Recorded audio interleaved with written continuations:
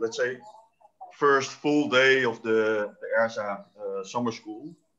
I hope you had a nice evening yesterday. Usually one of the highlights of summer schools like these is watching football together in an international context, but here in the Netherlands, we were quite happy that we could suffer on our own without people from other countries making jokes about the performance of our team. So let's start talking about content quickly. So it's really nice to have Özge Öner as the first keynote speaker after the introductory lecture of Evelien yesterday. But before I would like to introduce Özge to you, I would like to mention that the elevation pitches that you have all submitted can be found if you go to the ERSA platform and then click on the timeline button and then go to the 26th of June. So that's actually before the summer school started, and from there you can actually watch by clicking play recorded sessions. You can watch the elevator pitches that were submitted by all the other participants. So that's a nice way of getting to know each other more than you do already after having met in Gathertown yesterday. Okay, so let's go to the session of today, the first session. Again, I'm honored to introduce to you Özge Öner. She's a lecturer in spatial economics and real estate at the Department of Land Economy at the University of Cambridge, where she's also a fellow in economics and land economy at Sydney Sussex College. She did her bachelor in Turkey and at Marmara University, and then she continued doing her master at the University of Jönköping in Sweden with, and that's of course very important, an exchange semester here at the University of Groningen. And then, in 2014, she got her PhD also from Jönköping, the International Business School.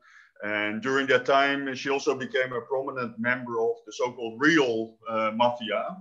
That's the group of young researchers that attended or that went actually to Real at the University of Urbana-Champaign, the group led by Jeff Ewings for a very long time. And then in April 2018, she went to Cambridge. And in the meantime, she is still affiliated with the Research Institute of Industrial Economics in Stockholm.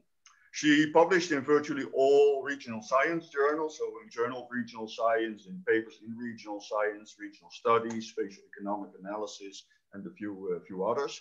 And recently, she also published a book on tourism and the hospitality industry with Springer, I think. And then something about her research interests.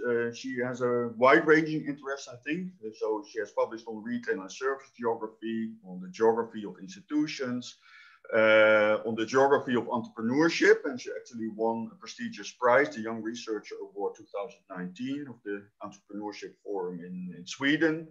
But today she will talk about one of her other main research interests, the microgeography of segregation and ethnic enclaves. That's the main topic of her talk. So Özge will talk for about an hour, maybe a few minutes more. And then afterwards, there will be ample opportunities for Q&A. So Özge indicated clearly that she prefers to have, let's say, oral questions. So you will become a so-called panelist in this session after Özge has concluded her talk, and then you can raise your hand and indicate that you would like to ask a question. So hopefully there will be a lot of discussion after the session. So I think we should start as quickly as possible. So Özge, I would like to give the floor to you.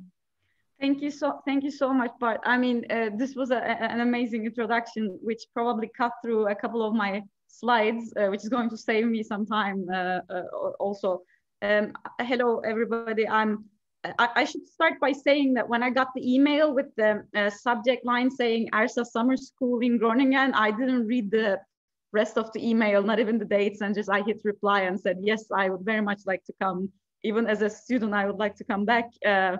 to Groningen under any circumstances. It's a city that I admire so much, and I would have loved to be there right now, actually, with all of you, and perhaps head to a pub after the sessions and enjoy the informal and serendipitous conversations that we could have enjoyed, but we will have to postpone them for some other time in the future. This is a small and tightly knit community, so I'm almost certain that I will meet everybody in person eventually, if I haven't done already. This is going to be a little bit of a messy set of slides. Rather than showing you one or two papers quite in detail and walking through every single coefficient and every aspect of the identification, I thought I could make a nice collage of things that I've been working on related to microgeography of ethnic enclaves, because I believe most of the details that I would share with you, you can access and get in touch with me and communicate about them later. But perhaps if I can present you a broader picture on this literature, it may be more useful both for you and for me at the end of the day in terms of what kind of interaction we can have.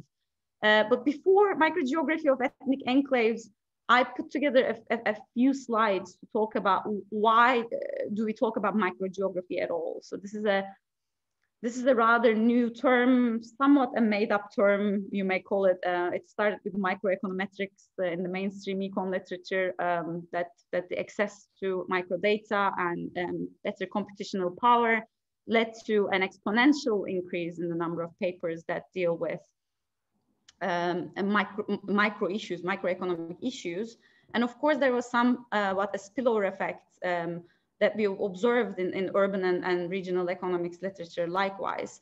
The theories that allowed us to think about space in a hierarchical fashion could finally be actualized in empirical work, now that we had this really fantastic data to work with. And I'm quite lucky that by the time I started my PhD, this type of data became more and more available to young scholars like me. And most of the things that I will show are collaborations with a bunch of people that work on similar topics or related topics that deal with microgeography. So I would rather give you a teaser, so to say, into a broader literature than talk about only one or two papers, I thought. And I hope this is going to be the right strategy to go with. I am not going to show this as a slide, by the way, because I can't move my cursor so much. If you have any difficulty seeing or reading something, because some of the slides are going to be too wordy, just to remind me some stuff, please let me know. We can try to sort the problem out right away. I'm not going to spend so much time on who I am. Bart presented me in such a nice fashion that I would very much like to record and use in every presentation I have, if it was possible. But you can call me an undercover economist among the geographers and an undercover geographer among the economists, as it is the case with most of the economists in our community, I would like to think. So we are a little bit homeless to that end in either of the camps. I worked in a very mainstream environment in Stockholm prior to moving to Cambridge, which is a very eclectic environment with lawyers, geographers, planners, and economists. And there they thought what I was doing was standard geography. And now among the sort of spatial scientists or urban studies people, urban sociologists, and so on, I'm one of the hostile economists trying to take over their literature. So it's always a little bit confusing to be in this situation, but also fun, because this pushes you to understand more than your own territory, because you need to be prepared for when somebody shows up and says, but are you aware of the fact that this question is already asked and answered by urban sociology some 70 years ago? So you need to be aware of the world outside of your own realm. And this has been a both tiring and joyful journey for me, which I wholeheartedly recommend to everybody. Agenda for today, as I said, it's going to be a few slides of back to basics, and then I'll start talking about a bunch of cases. Some of them are published papers, and the others are still cooking on microgeography of ethnic enclaves. So with some things that I will present today, I feel more confident than with others. And I think this is also the interesting part with this literature, that it is seemingly old in terms of the questions asked, but when you look at the empirical work, it's evolving rather rapidly with, again, different type of data and different cases from different geographies. So first, back to basics. A couple of years ago, I remembered that when I started studying economics, I had this in my first year, something like a political econ, economic sociology type of course, which had nothing to do with urban and regional science. And there was a quote from, or a part of Borges's book on exactitude of science, this Argentinian philosopher, writer, and poet, who talks about the desire of scientists basically to depict the world as precisely as humanly possible, which for which he uses cartographers, so science of cartography as a case basically, and says sort of these cartographers started making maps larger and larger and larger, to the extent that the map became as large as the empire itself basically. And then they realized rather quickly that a map as big as the empire itself was pretty useless, because it was very difficult to actually use it for any purpose. And then this map was torn apart, and today you can still find the pieces of this map sort of in a very poetic fashion in different parts of the empire.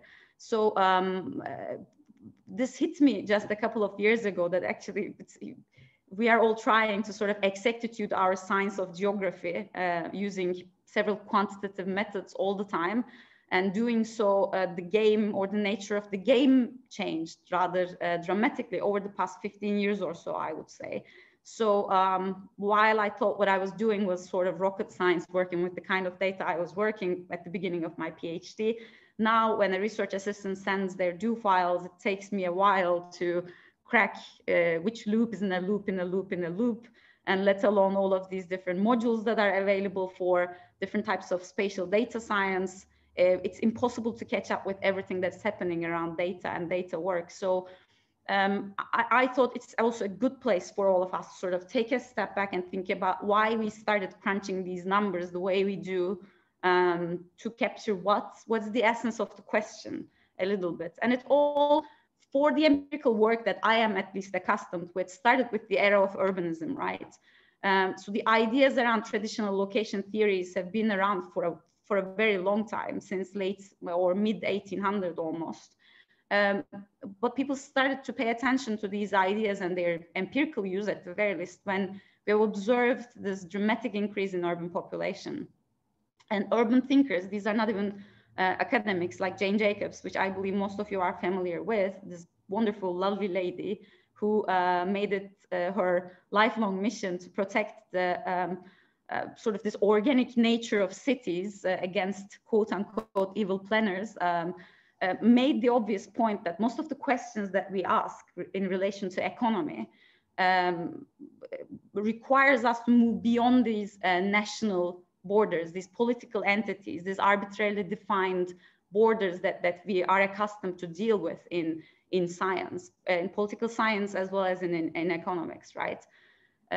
So we need to look into cities, she says. And now we are sort of making yet another push and say, okay, so city is perhaps too large to observe some of the mechanisms that we're talking about, that we need to even further our resolution and look into smaller units to understand some of the assumed interactions between the agents that we model or we modeled in our theories for a very, very long time.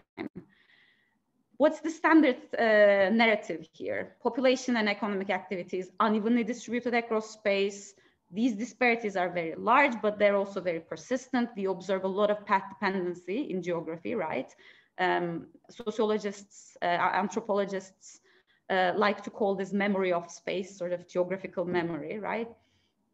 Things are embedded in people, but they're also embedded in space. So even when you shuffle the population around, some of the sort of history lingers in space. So these things that we observe, these disparities in any population distribution or distribution of economic activity tend to persist for a very long time.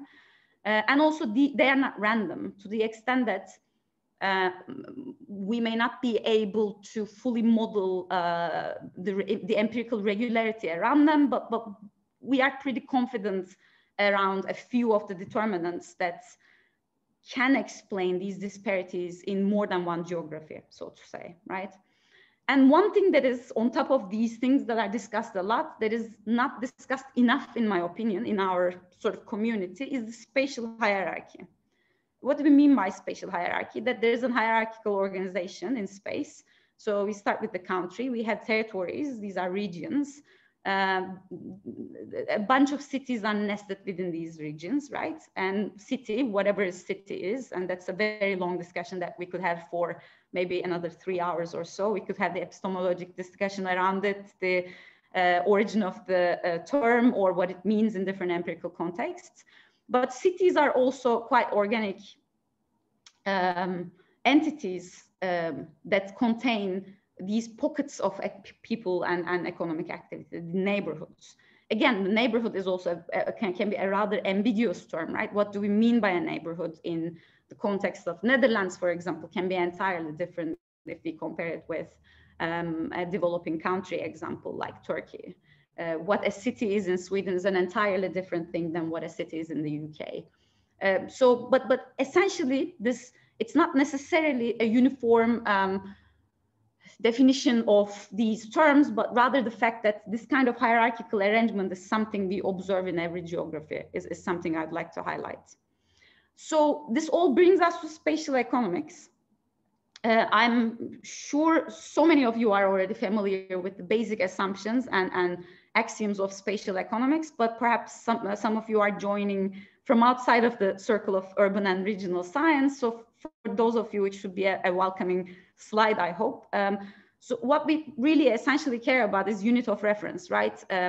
Something is happening in the economy with regards to individual agents, firms, or some sectors, or some institution, whatnot. Our sort of reflex is to ask which geography. So where does this happen? Is this an issue related to region? Is this an issue related to city, or is this phenomena happening at the neighborhood level? And unlike the general equilibrium framework, we have spatial equilibrium, right? The utilities are assumed to be constant across space, and the space is again defined by some hierarchical level. It's often the city in the literature. And the utility consists of a bunch of things, including rents and amenities, as well as wages.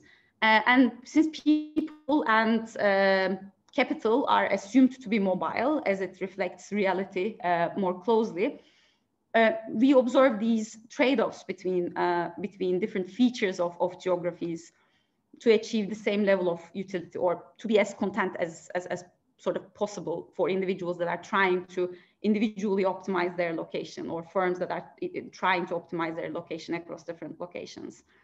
And doing so, the idea of amenities, of course, are introduced. Such a broad concept, again, that captures features of space.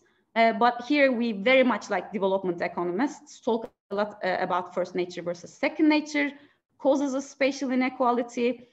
So what comes from the innate, immutable, or rather slowly changing features of the geography, and what comes from man-made efforts, or sort of things that do not change over time, or things that change very, very incrementally so, versus things that are shaped by the very people that live there.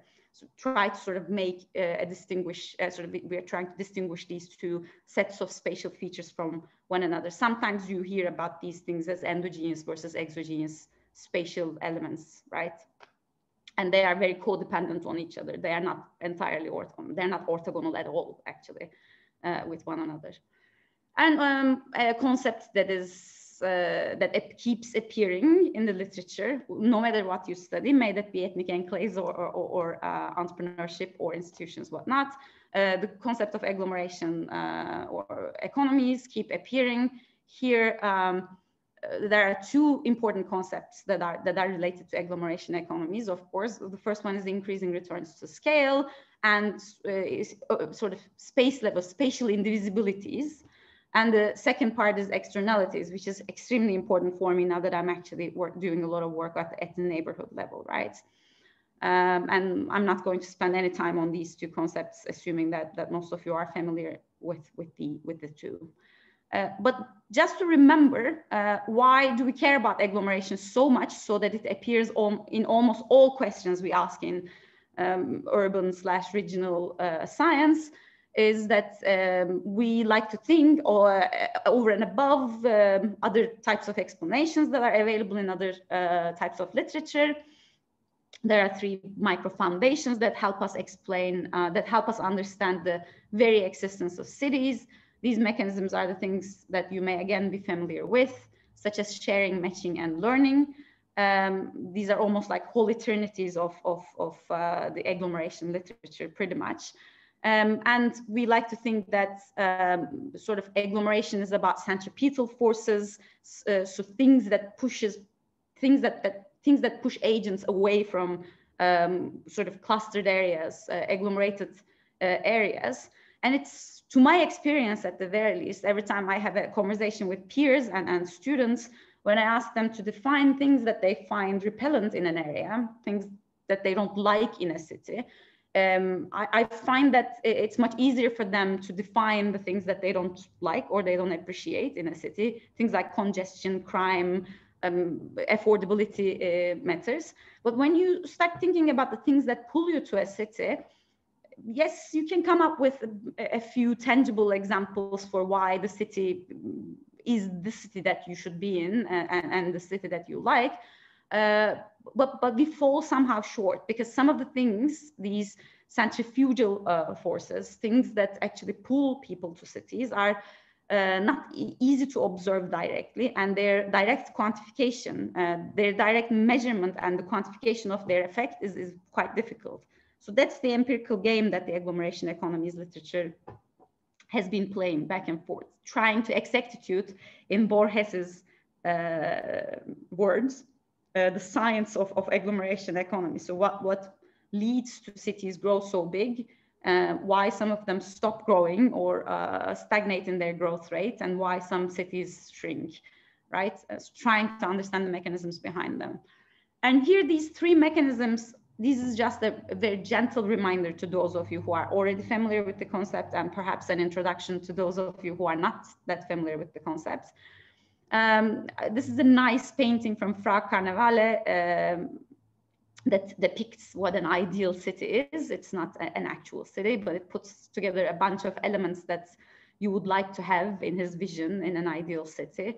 You have the Colosseum for the entertainment, you have the courthouse, you have the religious institutions, you have a nice square where people can gather for all sorts of reasons. So this kind of infrastructure, the actual physical infrastructure, institutional infrastructure, cultural infrastructure that is possible to have in space only if you have a critical mass of people populating the place, right? So sharing essentially is all about that. So how can you make it financially feasible to have, or technically feasible to have in some cases when we're talking about cultural institutions and so on? Some elements, how can it be feasible for us to have them? What's the minimum number of people that needs to be around us for the cost of that thing to be shared? It's very much similar to, if you come from a more mainstream econ side of things, it's very much similar to the theory of clubs. We often talk about the Sigmoidian curve, right? Like an S-shaped curve. You need a minimum number of people to cover the costs of something to be shared. This can be some basic infrastructure like a neighborhood pool or some urban transport structure, right? Then with every additional member into that club, quote unquote club, or that population, the cost of having these things diminish, but it's not linearly so, this trend, to the extent that at one point, the returns that you can have from having an additional member peaks, beyond which having yet another 1,000 or million people in the city may not necessarily deliver desirable outcomes. That's where you have this optimum city size type of literature, right? So can we actually estimate the optimum size for a city with respect to what kind of determinants? In certain cases, we even observe this inverse U shape with every additional member beyond the peak point. Not only you are not deriving any further benefits in terms of sharing of things available to you, but also it may even be detrimental since it can create some crowding out effect. So sharing of infrastructure, again, sharing of input suppliers for firms, sharing of a large labor pool, etc. So these are the kinds of things that are discussed in this context. What do we have next is matching.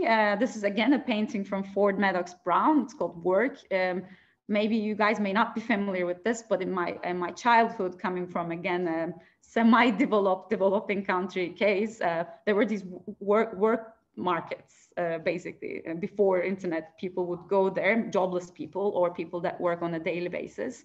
And if you needed sort of manual labor, you would go there and pick people and hire for the day, so to say. It's kind of heartbreaking that Maddox Brown depicts this from the 1800s of Europe.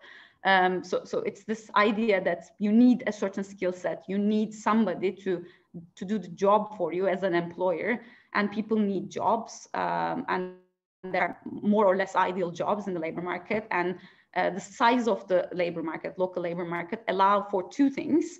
One is the probability of a match, because we know that the probability of a match between an employer and an employee increases with urban size, but also quality of the match improves with urban size. And again, not in a linear fashion either, but I'm not going to spend so much time on those non-linearities that we observe in quality and the probability of matching that's driven by agglomeration.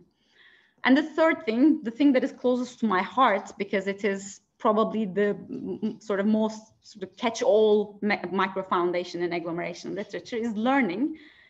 Here is yet another painting by Raphael. This is School of Athens, depicting all sorts of philosophers that actually did not live during the same period in history, but this sort of idealized to meet in a square, bump into each other, have open debate, open discussions about ideas, these serendipitous encounters that lead to stimulant and creative thoughts and all these wonderful ideas. Sort of this is what we think learning mechanism is about in cities, right? And there's an enormous literature in learning, from mimicking to role models, from peer effects to leader-follower models. So how do we actually improve our understanding of our know-how, understanding of something, or our know-how of doing something in a non-codified fashion by just being in a place? I think the most remarkable example around this is universities, right?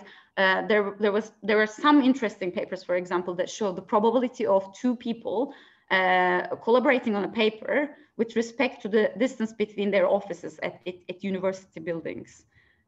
So how actually having these unplanned serendipitous interactions can lead to sort of productive means is the idea in the context of learning.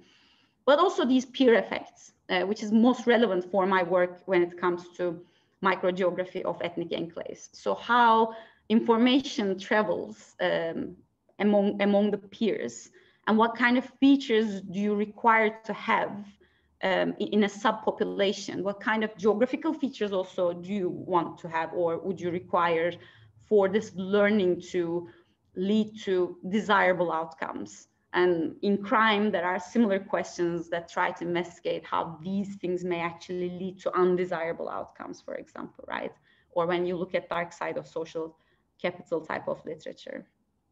So this actually is much about the neighborhoods and how the hierarchical system is organized. I'm going to spend just a few minutes on this. Again, as a reminder to those of you who are already familiar with this line of work, but as an introduction to those of you who are not. Order Without Design is the title of a book by Alain Berthaud, as a planner, an economics friendly planner who works on the field for a very long time, who talks about the same ideas that are discussed in central place theory and similar traditional location theories, actually, so that we observe some system of hierarchy in space, very similar to the kind of hierarchical structures we observe in even nature.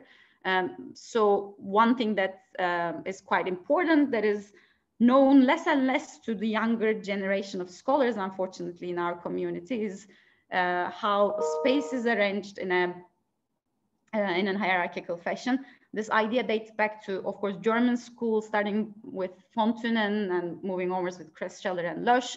There's this idea that much like beehives, space is organized in these hexagonal shapes that are rather durable and actually quite rational if we think about the catchment areas and how different services cater different parts of a population that are nested within a larger structure.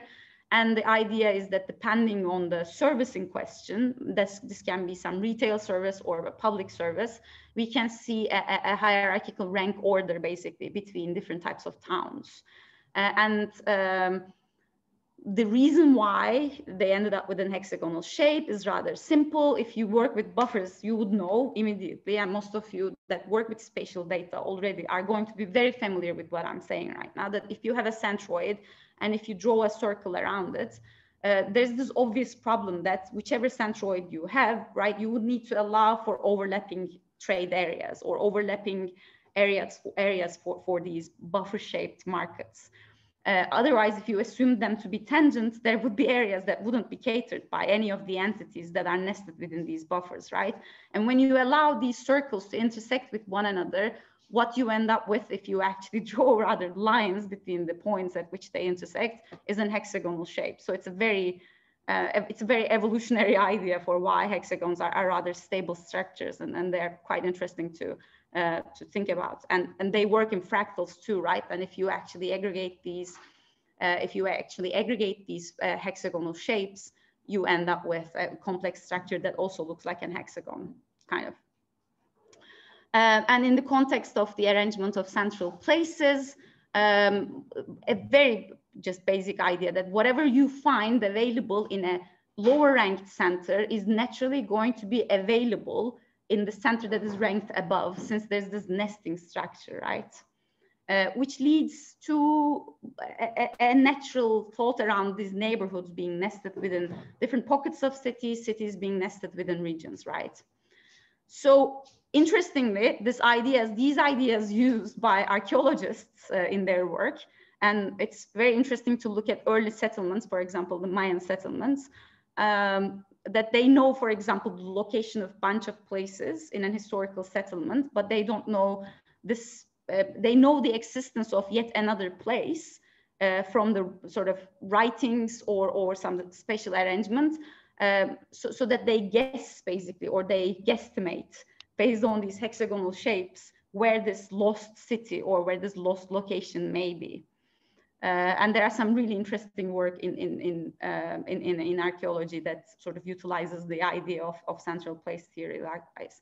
Of course, the structure doesn't hold in modern cities, in some of them that are overplanned or altered, or shape of which are altered dramatically by intervention. But it's a very organic development of human population, it seems, throughout history. So why do we need to work with neighborhoods? We know these spatial hierarchies exist. These spatial hierarchies also imply that different mechanisms need to be captured at different spatial scales. So when we're talking about, for example, learning, it could very well operate at a spatial scale that is rather different from matching, right? When it comes to labor market externalities associated with agglomeration. Then I need to identify logically, but also empirically, the right level of geographical aggregation for me to capture whatever relationship I'm trying to capture by way of my analysis. It's really important for mechanisms. Hence, it's important for policy, right? The thing that is, I think, most valuable as an economist to remember is opportunity cost. Every time you have some resources to be allocated to one policy intervention, that means you're not able to allocate those resources for some other potential policy intervention to tackle some problem, such as immigrant unemployment, for example, right? And you need to understand the main source of problem, obviously, and also you need to understand at which geographical level this problem operates in order to design the right type of policy, given that you have some limitation with the resources you can allocate for different policy prescriptions. And just beyond all of these things, actually, what is really interesting is ecological fallacy. So some of the patterns of inequalities are not even evident if we actually operate at the urban level. They call this term, it's like post-urban. I don't understand exactly what it means, but I think if I had to guess what it means, I think it means that most of what we observe in terms of inequalities are nested within the cities now, just as much as we observe them across different cities. So in order to avoid loss of information or reversal of information by over-aggregating information, we should sort of start from a small spatial scale and aggregate things up as a general practice is yet another idea. And of course, finally, built environment. If you are going to alter something by way of policy, one thing that people immediately think about is how to alter built environment, right? Rules and regulation around built environment, not only how it's built, but also how it can be used. And there you need to have some understanding of microgeography, again, at the sort of some understanding of the neighborhood. The empirics of neighborhood level analysis, I can point out a bunch of things, but I'm going to show you something that I am more familiar with. This is an in-group bias, you may call it, because I'm familiar with the work that is done with Swedish data, since it's a fantastic geocoded data that is out there. Everybody wants to work with it, and we were the first group to work with it in Jönköping. So I'm familiar with this work. That's why I'm showing this work. And it's not even my paper that I'm going to be showing to you right now, which is fine. I mean, I use this in my teachings quite a lot too. It's an empirical case for urban wage premium. Are you guys familiar with urban wage premium? So the idea of urban wage premium, right? So here's agglomeration, cities make people more productive, or maybe not. We're gonna get there in a second. So we observe comparable peers to earn more money for the same work in urban space than in less urban space, right? That's the idea of urban wage premium. But then there are also, so the idea was first introduced by Adna Weber in the 19th century, actually. And there are some really interesting quotes by even Adam Smith in The Wealth of Nations. But the empirical work, the way we think about quantitative analysis of urban wage premium. So one of the earlier works out there is like Combe et al., for example, 2008, which report the average wage in Paris to be 15% higher than in other large cities. Glazer and Murray in 2001 reports at 33% urban wage premium for the United States. The more you move along the timeline and look at the empirical work later in the process, you see these estimations to be smaller and smaller and smaller. And why do you think that would be the case? Because of the obvious sorting and selection issues that people became better at dealing with, right? Is it the city and the urban density that is making people more productive, or simply more productive people are sorting themselves into cities, and what we are observing is a sorting effect? So that kind of thing became easier and easier to tackle with better data and computational power. That's why I'm showing you a case, an empirical case using neighborhood level analysis for urban wage premium. This is by Martin Andersson, Johan Claesson, and Johan Larsson, it's a bunch of Swedes who probably were one of the first people to put their hands on geocoded data that I use also a lot in my own work. And these people are also my co-authors in a number of papers in different combinations, basically. So my scientific family, so to say. And they had this very nice paper that's published in Regional Studies, super straightforward. How local are spatial density externalities, they ask. So these things that we talk about, particularly in relation to learning mechanism in agglomeration economies, we talk about this as if it happens at the city level, but is it really the case that it happens at the city level, or is it something that is far more local than the city itself?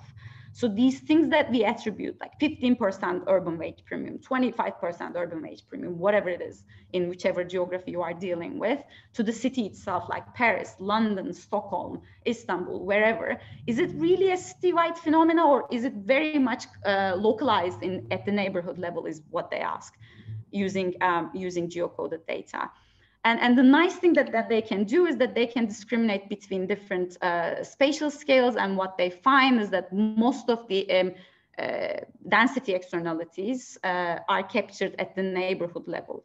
Even controlling for the region-wide effects, they see that these things are very localized, that it attenuates extremely sharply if you move beyond 1 kilometer, right?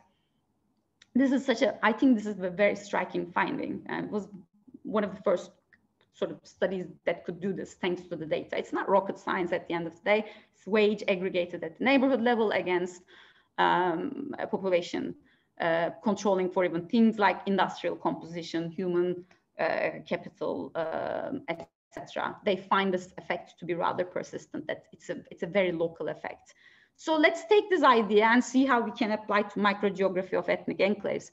I'm going to steam through 4 or 5 empirical cases that we have been dealing with to answer questions that are already asked. So we are not really claiming that there's anything original with the question itself, but I have been trying for the past 3 to 4 years, I've been trying to come up with different ways to solve this empirical mystery that is really an empirical mystery, because when you look at the relationship between ethnic enclaves and different labor market outcomes, depending on the geography, timeline, the type of immigrants in question,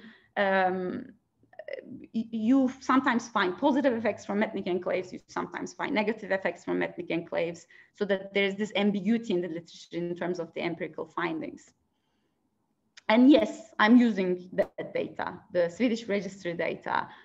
Covers everybody in the population from 1992 onwards. It's geocoded. I'm allowed to pin them down to 250 by 250 square meter grids, and I not only know where these people work, but I also know where they live, so that I can have these diets between their work location and residential location, which then again gives this nice room to play with, right? With regards to some of the questions that are already asked, but that weren't possible to answer in the literature.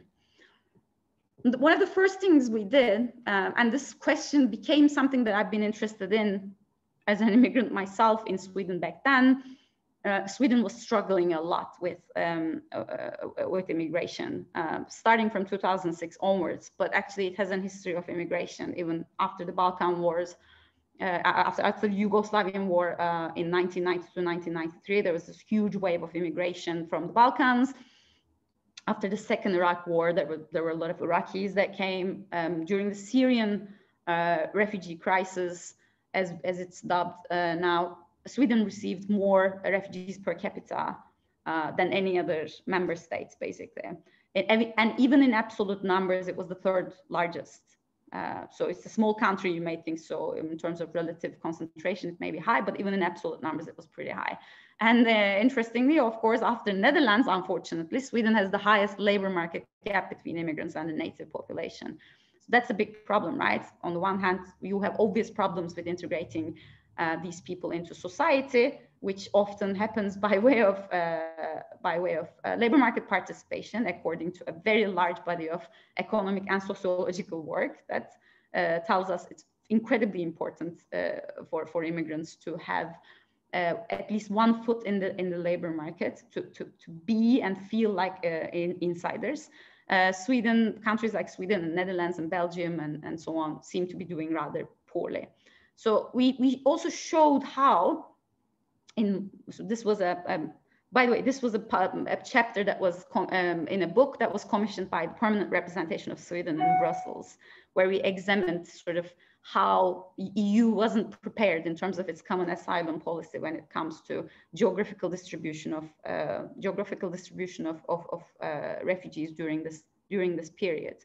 And an interesting way, for example, every country had a way to deal with it themselves. In another paper with another colleague, we show how most of the refugees that arrived from 2014 onwards, for example, from 13 onwards from Syria, were placed in places that were in decline. So most of these people were heavily concentrated in areas that had housing available, let's say, but also have been declining in their absolute population over a very long period of time, as sort of a recipe for disaster, right? And it's a completely reverse trend we observe compared to labor migrants that come from similar regions, for example, who sort themselves, if it was up to them, to areas that are vital labor market areas. But in the time of crisis, because housing had to be prioritized, most of these people were placed in places with housing availability, and where is housing available? In places that are declining in their population. So in a following paper, we said then, okay, so we see these awkward trends in this country. It's a very interesting case, and also we have the data for it. So let's first of all do an exploratory analysis. And this is a paper by me and Johan Claesson, was my previous thesis supervisor, basically from Jönköping. We were curious, honestly, and we didn't even know whether we would publish this initially.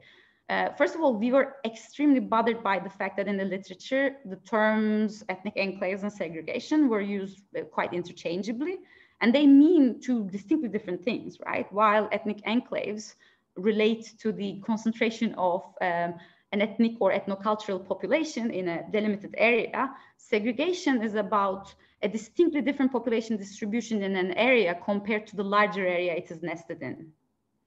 And given the nature of the definition and how different they are for these two things, the kind of mechanisms that they would capture would be also dramatically different. So ethnic enclaves are not necessarily things, in my opinion, to battle against, but segregation is not a desirable outcome, right? So you can have you can have notable ethnic enclaves without really high segregation, technically speaking, actually, because they're measured in different ways again. Segregation is often in the literature measured by way of a dissimilarity index that looks at the relative distribution of the population, again, in that area with respect to the larger area. And you can define these areas at different geographical levels, right? How is neighborhood different than the city? How is neighborhood different than the region, for example? Are two different ways of measuring segregation in an area. Whereas in ethnic concentration, you just take a unit of observation, a spatial area, and look at the relative concentration of a subpopulation in that area. This can be ethnic concentration of a particular occupation. We like to create enclaves. I mean, I'm living in an enclave in Cambridge. It's like every other person around me is associated to the university. That's a Cambridge enclave. That's a university enclave, for example. And most of the time, people actually sort themselves into these enclaves, right? So we wanted to, don't read this, guys. This is a reminder for you. This is as bad of a slide as it can get. You will have these slides, I promise. Sorry, the door rings. So what we try to do is to read through the literature, the existing literature, and try to see which mechanisms are associated with segregation often, and which mechanisms are associated with ethnic enclaves, and also if we can discriminate between different spatial aggregations. So just to give you an idea, ethnic concentration at the, I'm sorry, yeah, I need to let the dog out. 1 second,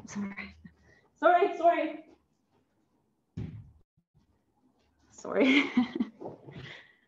There's a dog crisis. No, I'm not accustomed to having animals around me. So just to give you an example, having ethnic enclave, a strong social network around you, you are new to the country, you don't know anything about anything, and you have all these peers around you in your neighborhood, easy access to information, right? So it can be a positive thing for labor market integration of an immigrant, or at the very least, being a labor market insider, so having the first contact with the labor market. Whereas segregation, you are then saying something different about the nature of the neighborhood. You are saying pretty much, okay, so this area is dramatically different than the area it is nested in. The city itself doesn't have that many immigrants, but this area has way fewer natives than what you observe in the city itself, and way more immigrants than what you observe when you look at the distribution of immigrants in the city or in the region, basically. It's a really dissimilar area. So it can actually signify, they argue, social separation or separation from the native population, some certain degree of isolation. Borjas, for example, discusses this or juxtaposes these two things as ethnic capital on the one hand, lock-in effect on the other hand, right? So things that you can capitalize on versus things that keep you away from your fortune into a better integration pathway.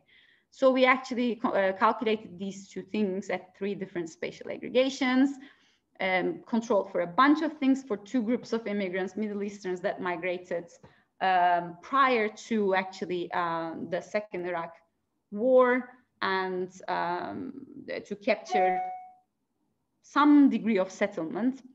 Don't worry about endogeneity or anything. Again, this is just an exploratory thing that we're trying to do here. And then we have a bunch of Balkan immigrants that migrated in the 90s, early 90s, following the Yugoslavian War. These are Serbians and Bosnians, basically. We control neighborhood size, municipality size, local labor market size to eliminate sort of size-driven, supply-demand type of driven effects associated with the local market, and look at the share of ethnic group in neighborhood, municipality, and local labor market, as well as segregation measured in 3 different spatial scales. And what we find is that the concentration of an ethnic immigrant group at the neighborhood level is negative, both for the probability of employment and for the probability of entrepreneurship. It turns out this is just the general size of the ethnic enclave at the neighborhood level, does not seem to benefit immigrants in terms of, unlike what we expected to find in terms of the employment or the self-employment pathways. When we look at different geographical levels, ethnic concentration seems to have mixed results. In certain situations, it's turned out to be positive. For example, citywide ethnic concentration seems to benefit immigrants in terms of their entrepreneurial activities.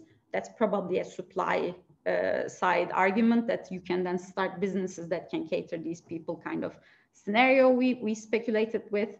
Whereas when you look at segregation, it's almost always negative, if not statistically insignificant.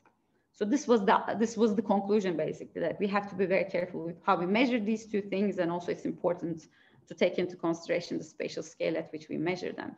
Then we wanted to do something more serious and do a little bit more detailed work on immigrant entrepreneurship and its determinants at the neighborhood level. Because in the previous work that I showed you, ethnic enclave was measured in terms of the total number of ethnic peers in an area, right? But there's this discussion in the literature. Glazer, Kolko, and Saiz has When Ghettos Are Bad. This is a 2008 paper. I'm talking about just 13, 14 years ago, if you think about it. I mean, the empirical work on this question is not that old, actually. They start talking about when sort of being in an ethnic concentration can be beneficial and when being in an ethnic concentration can be detrimental for the labor market integration of immigrants, or maybe also they have things around like language proficiency and so on in their work. But they have the obvious problem, of course, that they can't identify quality versus quantity at the neighborhood level when it comes to ethnic enclaves. So that's what we tried to do, Johan, Martin, and I, in this paper. So we wanted to distinguish between sheer size of an enclave versus its qualitative nature. So this idea came about when I was having kebab in Stockholm at Hayati's place. Hayati is the guy in this picture, the guy in the middle. He's a Kurdish guy from Konya, running a place called Amida, Ahmed. It's a Kurdish name for an eastern city, Diyarbakir. Everybody works there, are immigrants from Middle East. Their common language is Swedish, by the way. Not all of them are from Turkey at all, but all of them are from Middle East, basically. Hayati had absolutely no, I don't think he knew how to break an egg before he took over this restaurant, which was failing a lot, but it was in a very good location. And he's the typical, I would say, Turkish entrepreneur who has this incredible self-efficacy.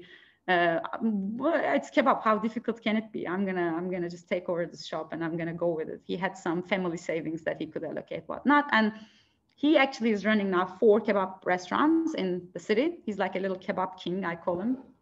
And and this place that was failing before turned into a celebrity spot, like Zlatan goes there often to eat and so on. So it's a very interesting story to me that he ended up doing this thing that turned his life around, basically, alongside all of these people that he employs in this business. And when I asked him how he came to know about this, I mean, how did he end up with the idea to begin with? He talked about this neighbor he had, who was also from Konya, that he was living around, who mentioned that this restaurant first needed an employee, and he ended up working there.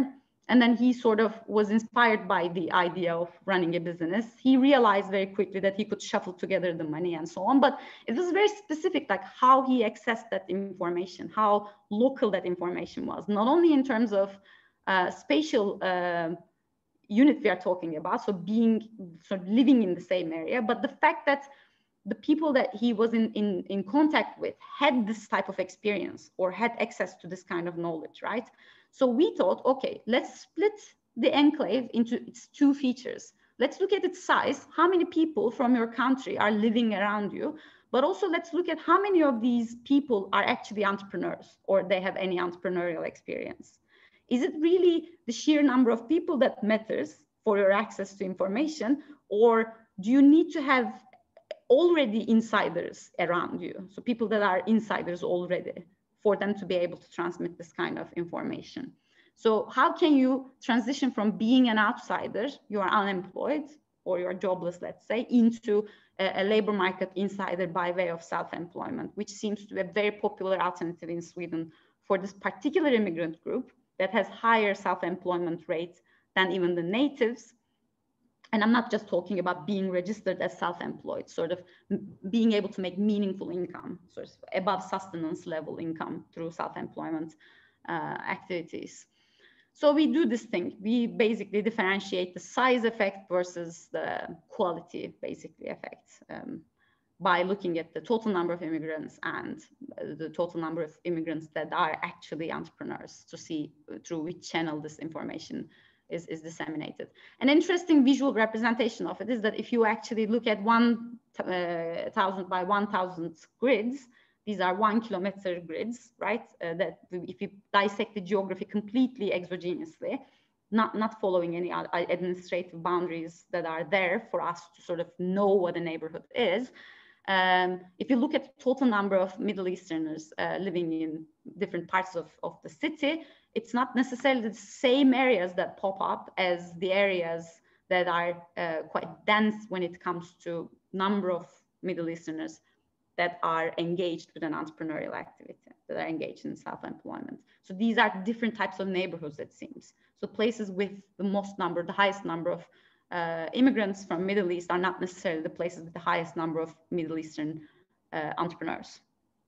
So this is the size versus quality thing. Here is an impossible to read regression table, but don't worry about it because I summarized these results. But essentially the interesting thing, these are odds ratios, guys.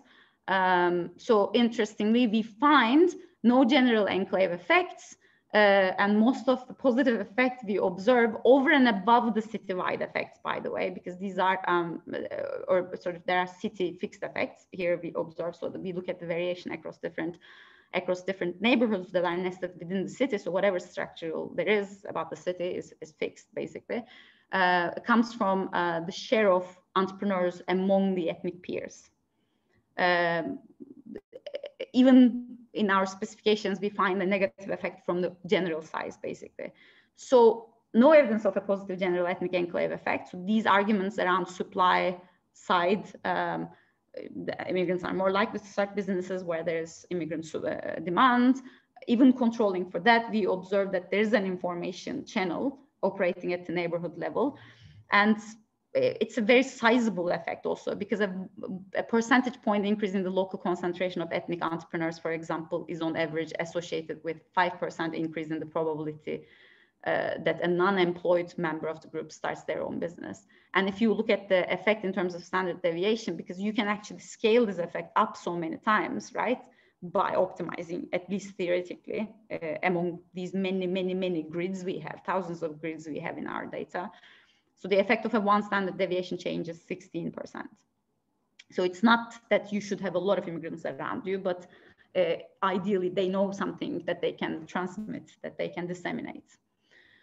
And again, these are over and above individual characteristics. We find that length of non-employment spell as well as previous entrepreneurial experience, of course, matters. I'm going to speed up a little bit to show you some stuff more. With two other co-authors, we made an attempt at applying the same idea, but for wage employment, which is a little bit more tricky because the kind of information exchange or the mechanisms that are discussed there are somewhat different. And the endogeneity issue seems to be a way larger problem, right? At least that's what the literature claims, that more able people sort themselves into better neighborhoods. Hence, it's rather impossible to attribute any of the enclave characteristics on the success or the failing of an immigrant, that it could very well be the sorting issue that we discussed earlier in relation to urban wage premium literature. So Johan Dieter and I, this time another Johan and an Austrian colleague from Real Mafia from Illinois. I know him not because we were there at the same time, by the way, because it's a mafia, guys. I mean, everybody knows everybody. So I wholeheartedly encourage you to get in touch with one member. Then all of a sudden, by the time you think you're out, they pull you back in. Basically, it's that kind of community. Anyway. So we looked into the wage employment, but here it was a little bit more difficult because then we actually had to employ a panel. We had two groups of immigrants that arrived in two different points in time, Middle Easterns that came following the Yugoslavian war, following the Second Iraq War, as well as the Balkan immigrants following Yugoslavian war, to sort of tease out some of the structural changes that may have happened between those two periods, but also these are two completely different types of immigrants. One is more homogeneous than other, homogeneous one being the Balkan immigrants. And there's a more heterogeneous group that arrived following the Iraq War. And also we employed a bunch of very popular instruments that are out there that I'm gonna just mention in a second. But these are how the grids look. If you guys want to see them. They are not very explanatory, but this is the concentration of sort of total population in the Stockholm metropolitan area, Balkan immigrants, as well as the Middle Eastern immigrants with respect to the total population. We tried what every other paper that dealt with this problem tried, but they did it at the city level. There are these shift share instruments that you are familiar with, probably. They are also called card type instruments that became quite popular after his work on Mariel boat lift and the Cuban immigrants into United States. They are very problematic instruments, in my opinion, and I don't like instrumental variables in general. We can talk about that over beer sometime, hopefully. But we wanted to do a tidy work. And I think at the neighborhood level, these instruments, these shift share instruments work better because some of the structural changes that are argued to blur the accuracy of the procedure do not apply at the neighborhood level. And also we find very low correlation between the existing ability measured by pre-migration educational attainment and the overall education level of the neighborhood.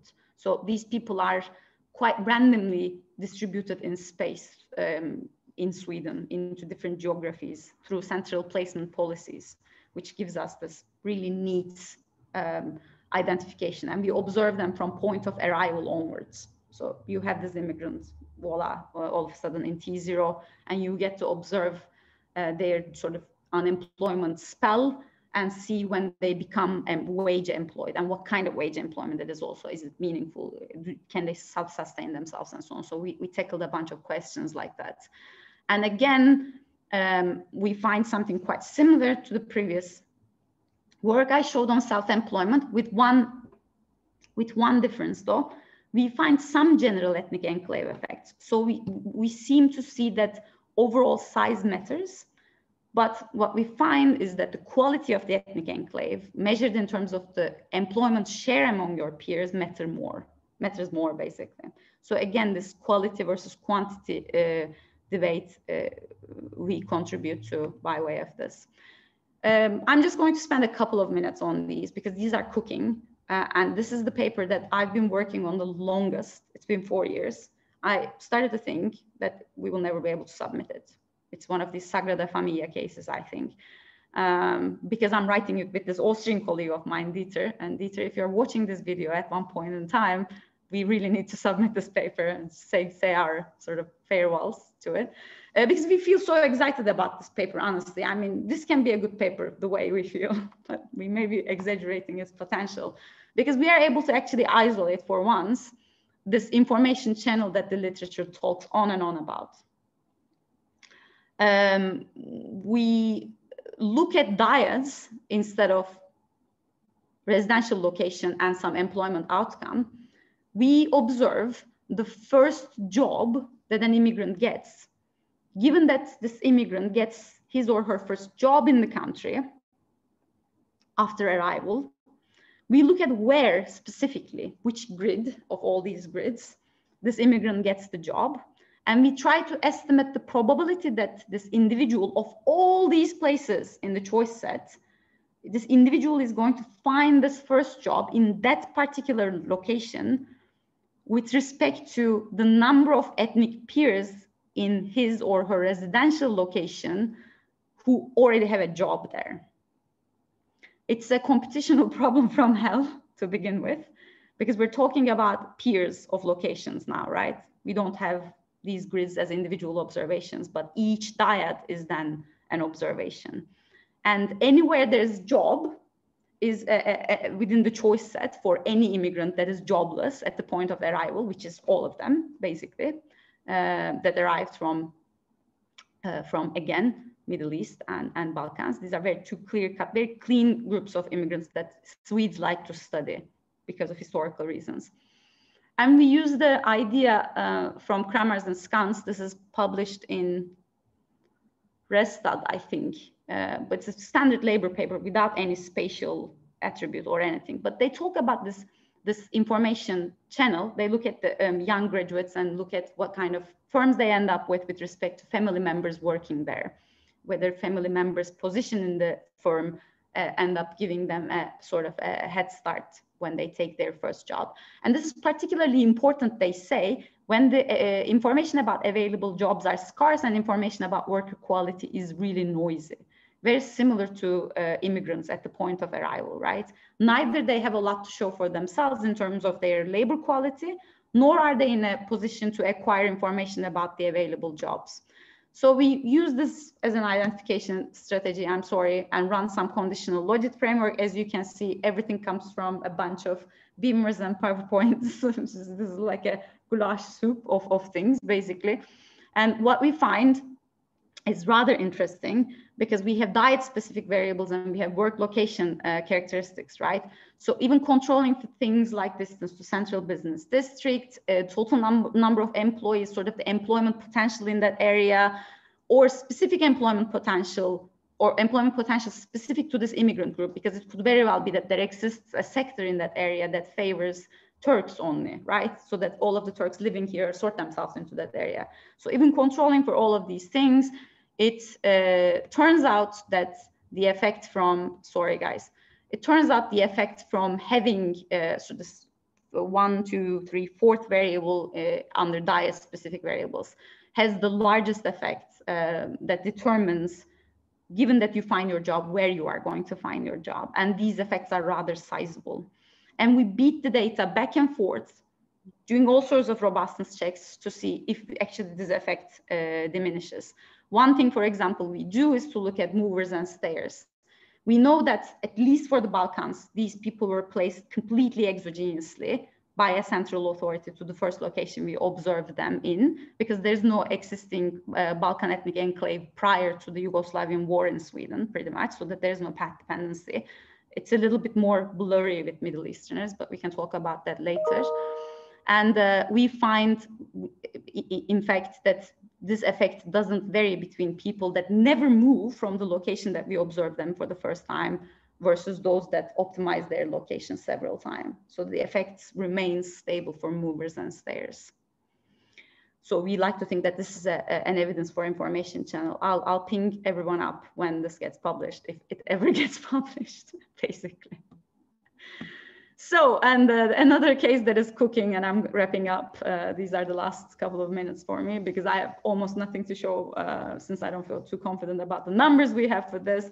with William Clark from UCLA, Michael Korpi from Stockholm, and a bunch of Swedish colleagues from which we use data, we decided to undertake this project also that turned into not an easy walk in a park, so to say.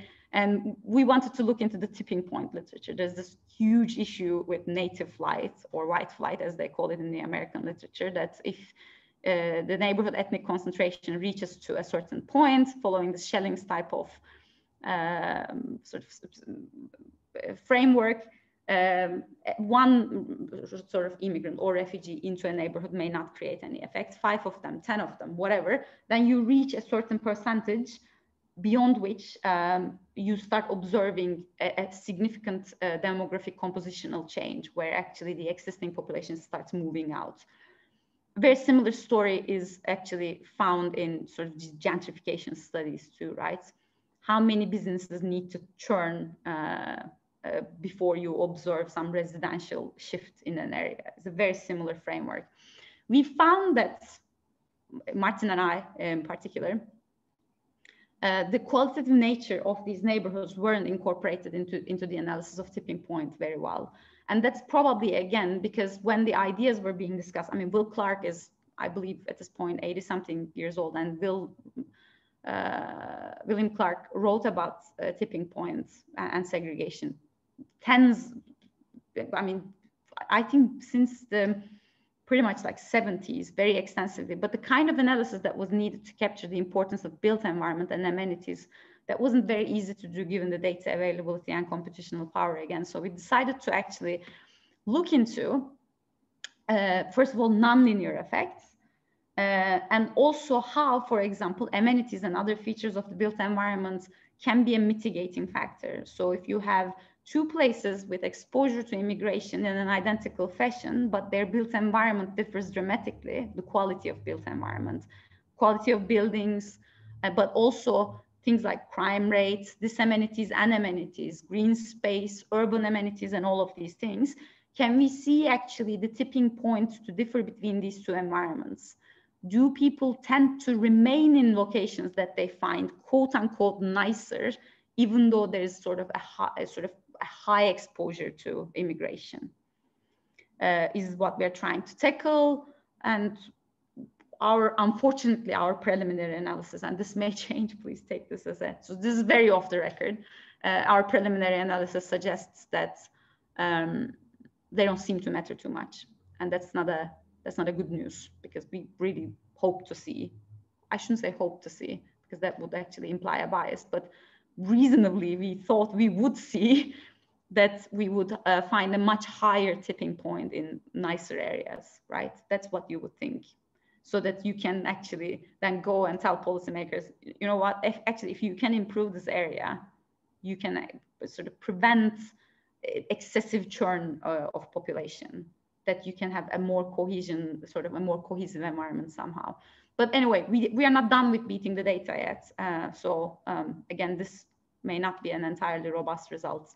Fingers crossed, I don't know. Because I mean, if it is robust, it's a sad finding. It's a heartbreaking finding for me, at the very least. This is all I have for you today. I'm sorry for talking so fast, but I wanted to show as much as I can.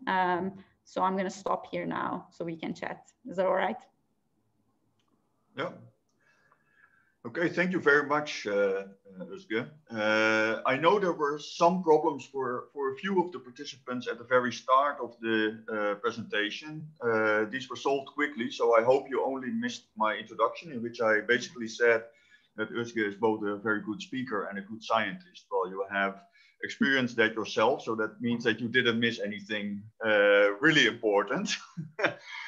So it's now time to go into the Q&A. We have something like 15 minutes for it. So if you have a question, just raise your hand, which can be done if you go to the participants button in Zoom. And I see that Emma is already raising her hand. So Emma, hopefully you can unmute and then ask your question. Please go ahead. Hi, Emma. I can't hear you. Sorry. Yeah, great. Yeah.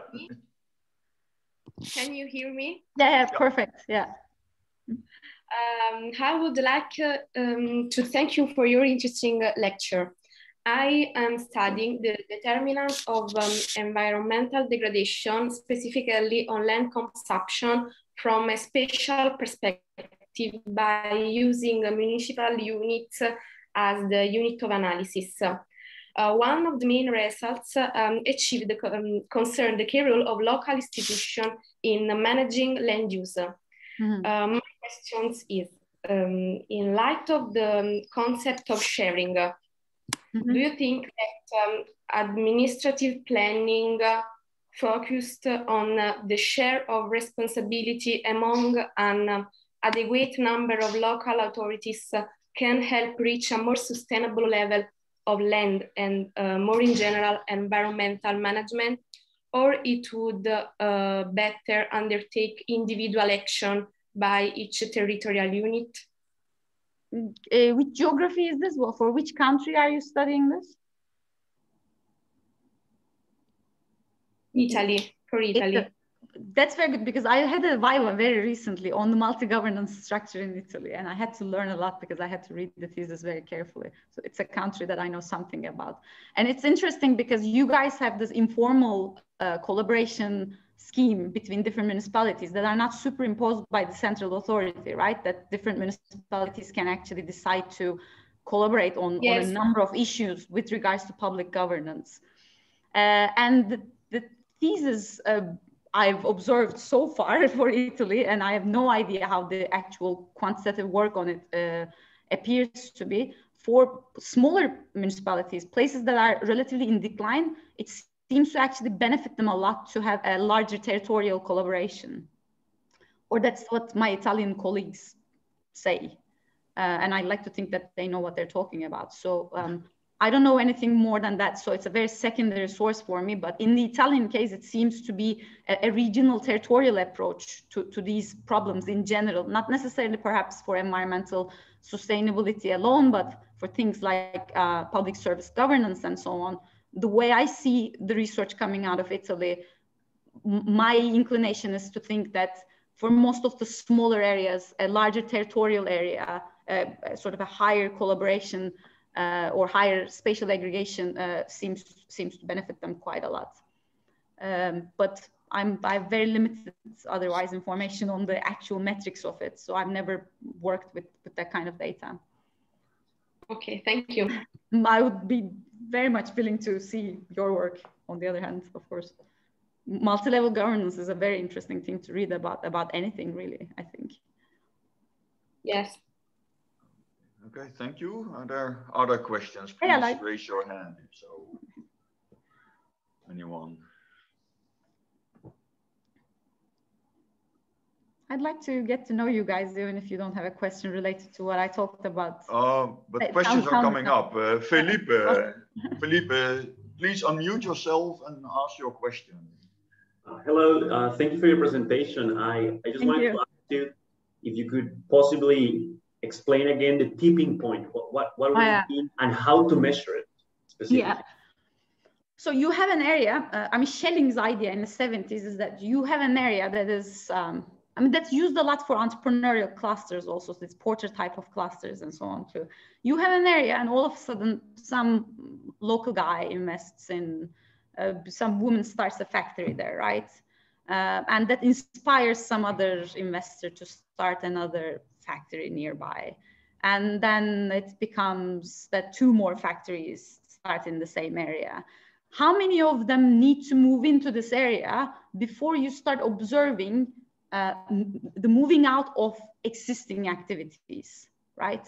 Forget about population in the first place. So what is the tipping point for us to observe a significant compositional shift that it would allow us to call this place an industrial cluster? Let's say this factory was a textile company, right?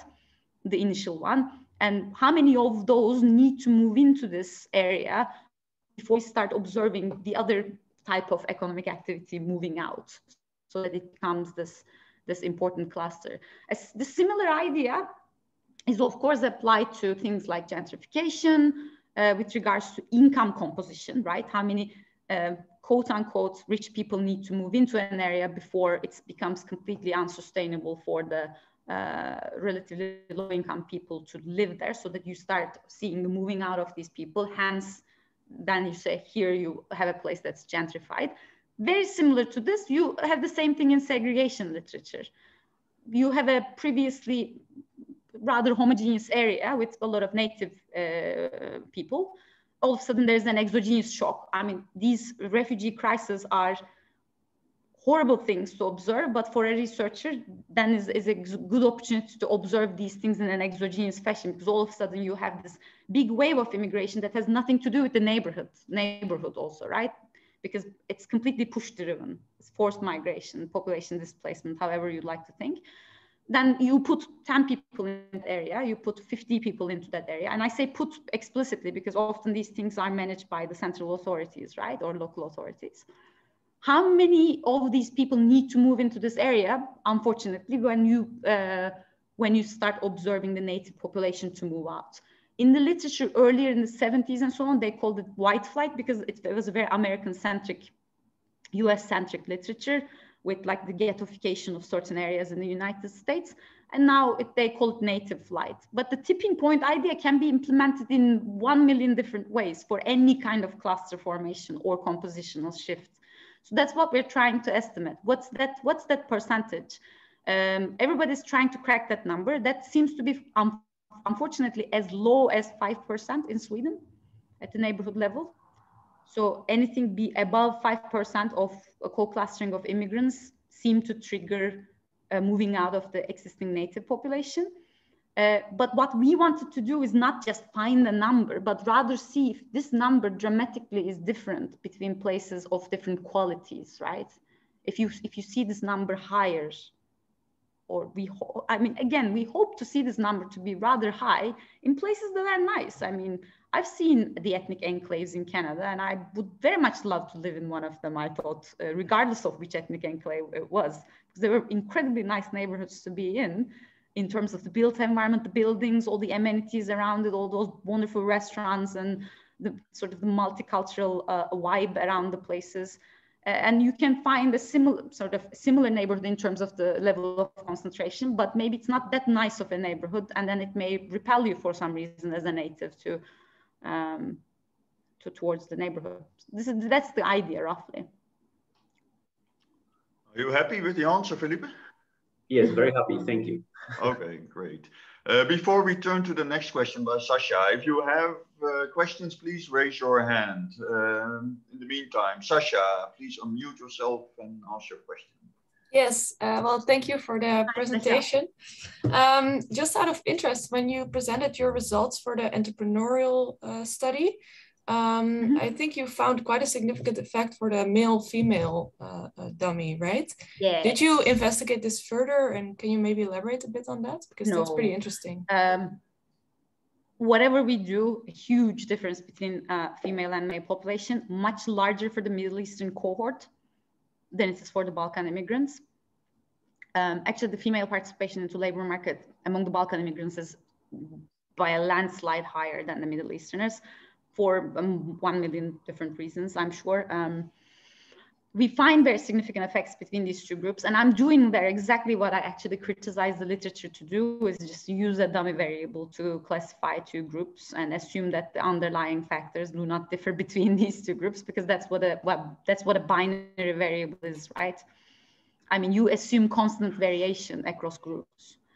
So you assume that male subpopulation is just as heterogeneous or homogeneous as the female subpopulation, and that's often not the case. So one thing that I think I would like to do is, rather than juxtaposing these two or comparing these two subpopulations, perhaps do a mixed method analysis, have people that know how to do proper qualitative analysis with me, because I don't, and look into the female specific determinants of self-employment or employment with respect to ethnic enclaves, because I don't necessarily think that they're going to appear to be the same as the male population. We, unrelated, and actually one of my co-authors is here, Allied. Hello. So we did this work, Evelyn, Allied, Maria Abra, and I, for entrepreneurial well-being. And in London, we talked to some people actually, and it was very interesting when we talked to people that sorted themselves into self-employment. Women started talking about things that were completely different, like their motivation, the well-being effects, compared to their male peers. And it was often about sort of the community help that they were able to get with respect to childcare, being able to have a home out of which they could operate turned into an extremely important determinant, for example, that no other male participant be interviewed even mentioned. So being able to be at home and work from home turned into this important determinant, and a bunch of other things that wouldn't be obvious to me, to be honest. Like I was quite oblivious towards that appeared when we're talking to them. So that's the way I would want to look into that problem in the future if I can ever clean the pipeline. Okay. Thank you very much. Very good catch, by the way. Thank you for bringing it up. I mean, I didn't even mention it. Thanks a lot, Sasha. Are there other questions? Someone? Gijs, please, Gijs, go ahead. Hey, thank you for your presentation. I also work with Swedish data, so it's very interesting to see what somebody else does. But I was wondering about like the assumed naturality of the hierarchy that you have in your theory. It might be a little bit nitpicky, and I think it's very pragmatic to use neighborhoods. But I was wondering, what level of neighborhood do you use in Sweden? Is it deze område or smaller? I make my own neighborhoods. Okay. So when I say a neighborhood, I don't rely on often. I mean, one of the papers I showed, particularly the one with measurement and spatial aggregation, this thing that one of the first papers I worked on, where we compared the results from a dissimilarity index to a basic concentration index, basically. There we used samsområde. But in anything else you see, we use the geocoded data to construct our own neighborhoods. So the neighborhoods are exogenously assigned. They don't follow some path-dependent definition of what a neighborhood is.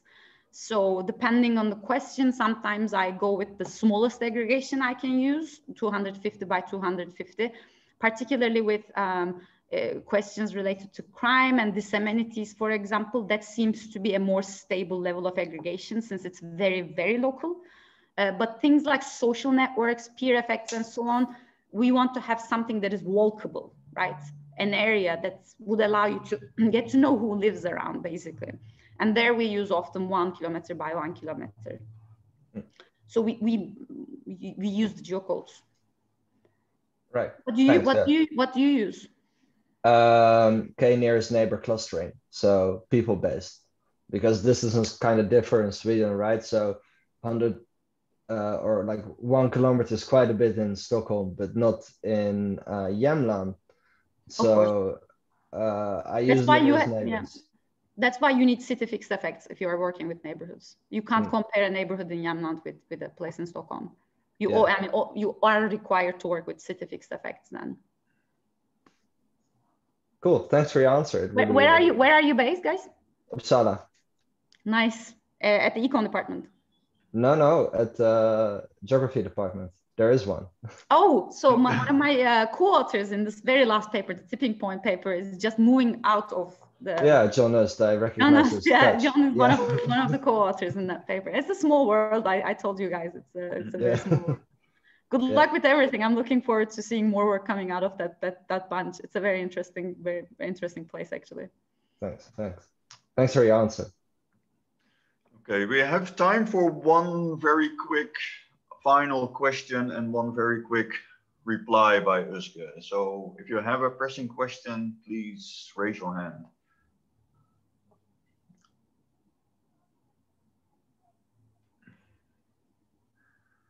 No pressing questions yet. Anyone? If nobody has a question, may I say something very quickly? So I was a summer school participant in Umeå in Sweden in 2011, I think. And I have to say, some of the people, I mean, that I met there turned into lifelong friends and collaborators, and we talk with one another, and we go to each other's weddings, and it was a very interesting sort of introduction for us to be a part of the community. And you get together during the bigger conferences, and you go out and have fun and share the misery of PhD life. So I hope you guys have a little enclave of your own through this event. So I very much encourage you to get together in person in the first in-person ERSA event if you can. Please do that. It's a great opportunity, actually. Okay, thank you very much, Özge, both for these words and also for the very inspiring talk. I think that the number of questions that came and shows that this is a really interesting work on which people can build. Unfortunately, the data situation is not everywhere like it is in Sweden, but still, I think lots of work can be done. So thank you very much. We hope to see you at physical conferences again soon. So do I. Yeah. It's time for a break now. So all participants are invited to join a conversation group during what we call the networking break, which will be until 11:30 Dutch time. You can virtually network there. So go to the ERSA platform, and from there you can click on the join button on the networking break. Thanks again, everyone. Thanks, Özge, and see you soon. I thank you. I thank you all. Hope to see you all.